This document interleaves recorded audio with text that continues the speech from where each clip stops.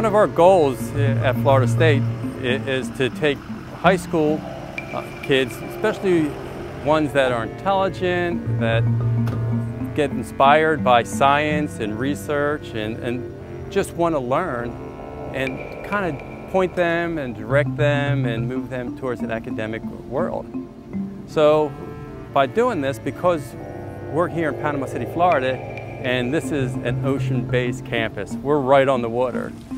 It makes sense for us to get students here in Bay County and surrounding counties and bring them here and teach them about the ocean and how to adopt research into the environment in which they live. So we applied for a NOAA B-Wet grant, and NOAA looked at it and they thought that there's no way that the school superintendent is going to allow high school kids in the water at depths 80 feet, 90 feet, 100 feet to conduct research over a year period. But since we got a letter of recommendation from the school superintendent, they said, okay, let's go for it and see how it goes out. And they funded us, and that was the beginning of the NOAA B-Wet program.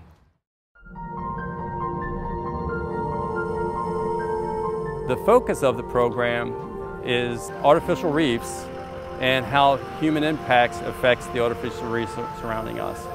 So, a lot of our sea life, a lot of the fauna, a lot of people's living depends on the reef, since we really don't have a lot of natural reefs up here. And while dive boats are tying into them, fishing boats anchor into them, they're actually deteriorating and falling apart at a pretty rapid rate. But there's no documentation anywhere on that. So we posed this question to the students and came up with research that relates to documenting, gathering information, and longitudinal study on what occurs in a 12-month period, which isn't long, but it's enough where we can draw an inference of what's occurring to the reefs. Well, one major thing that we've been working on is how boats tie to the structures, and they degrade the structures, so they'll fall apart. And that's one of the things that we've been measuring whenever we go down, is we've been measuring the different structures to see, oh, this part was here and now it's broken off because someone tied onto it and then it broke off. And that could have ruined a fish's home. So if we could make some of the mooring buoys for people to tie off to instead of the structures, then that could definitely help the habitats a lot more by having something that's supposed to be tied to and not something as delicate as what we've been doing.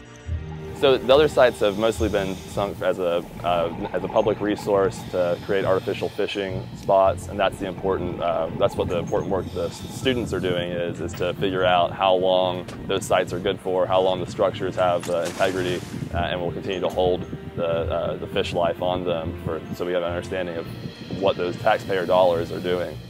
NOAA has granted us with all the money to get this program to find research and to dive and be able to go down and measure and see are all of our sites change, and if they don't change, and to see how human affects the different sites. And there's a little bit of change, but because we've only been doing it for a year, you can't really tell until you keep doing it. This particular program that we're working with these high school kids is a NOAA grant.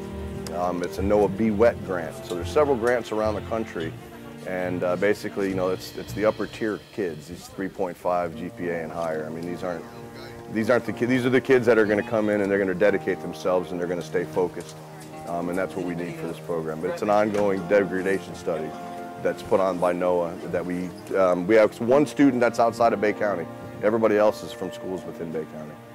So it's pretty neat. It's fabulous. It's wonderful for the community.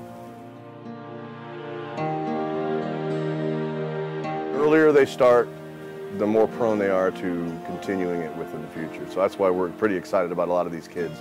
A lot of them, are going to do engineering type work, but there's a lot of what we do with the public safety side and the underwater crime scene. It's not just necessarily crimes; it's bridge collapse, structure collapse. So there's a lot of engineering side to what we do. So you don't always have to be in the water, looking for a weapon. It can be something like a bridge collapse, which is actually how this program started.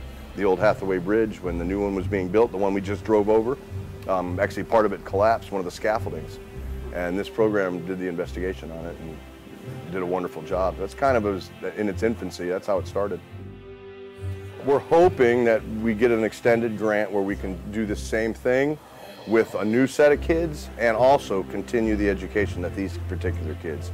If we can continue this particular set of database that we have, it's moving a long way towards possibly implementation of permanent mooring systems that they have elsewhere in the state, which is very, very important because the continually tying into these artificial reef structures is, if you were actually been able to go down and see it from the course of 1 year, some of the images that you can see, I mean, there's I-beams that are this thick that have collapsed just because over and over and over people tying in. So it's very important to continue this research, whether it be them or the next group, but it's very, very important.